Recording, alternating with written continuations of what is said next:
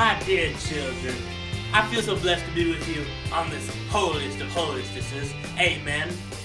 For it is through you that I feel the power of the Spirit, and it's through me that I will hook you up to that sweet, sweet nectar of celestial love. Oh, Lord. That Lord has provided me, his lowly servant, the perception to see through ya, and the message to preach it to ya. For as it says in the good book, Philippians, chapter 13, verse 8, and the servant of God will come to his flock in the most needy of times, and deliver unto them what they seek. Did you get that, Sister Margaret? I sure hope you did, because we're talking about your soul here. I don't know what you do that makes you so doggone tired with you not off during my holiest of holiest sermons, but you best get yourself together now, because the Lord is trying to get in, but Lord knows your snores is keeping him out. Now, where were we? Oh yes, as I was so eloquently stating, the Lord has provided me so that you might be risen up to his glory. Amen. Amen. Now, which one of you precious little lambs has the courage to come up here and lay your troubles onto me? Oh yes, child, come up here and lay your burdens onto me.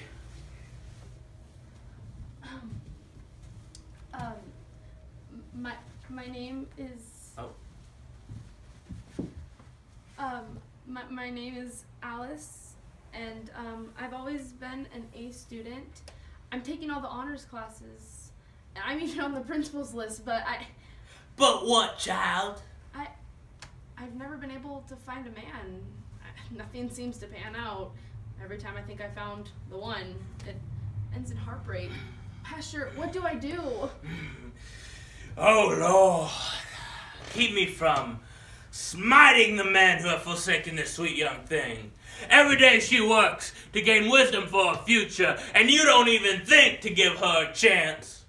What is your malfunction that causes you to cause pain to this faithful member of my congregation?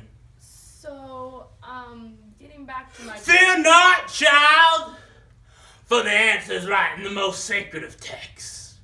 Pelagios, chapter 7, verse 5. And she that cannot attract thine desired hunk of thine eye must beautify her figure.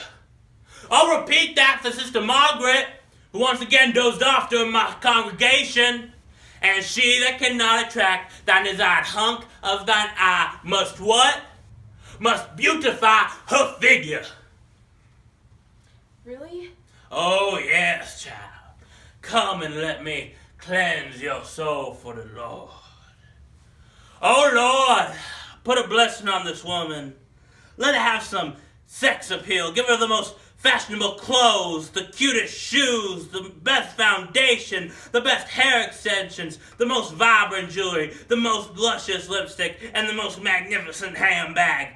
Let her have these things, Lord, so that she might attract a man with the charm, a man with the body, a man with some money in the bank. Amen! Go forth and conquer the man you seek in glorious triumph for the Lord. Oh, children, this reminds me of a truly special passage that I am blessed to be able to orate to you today. Eububatus, chapter 3, verse 33. And the awesome power of God will come and be manifested in his people through a magnificent avatar of faith. And thine BS be cleansed from their lives. Let those in need of guidance from the Spirit come and be blessed by me, the magnificent avatar of this community. Hallelujah! Come and stand before the sigil of our holiest Father and proclaim your troubles unto me. What is your name, sweet child? Susan Perry. Well, sweet little Susan Perry, what lays so heavy on this heart of yours on this blessed day? Well, I work in the marketing department for my company. I always try my best, but I just feel so underappreciated. I feel like my boss isn't using me. I just need some recognition, some respect. Oh Lord! Keep me from striking down those who would attack this lamb of my flock. Help me up, child, so that I might put a blessing unto thee. Oh Lord! Put a blessing on this woman. Let your glory cover her in an aura of protection. And if any dare violate this shield of faith, I humbly ask that you rain fiery judgment onto them.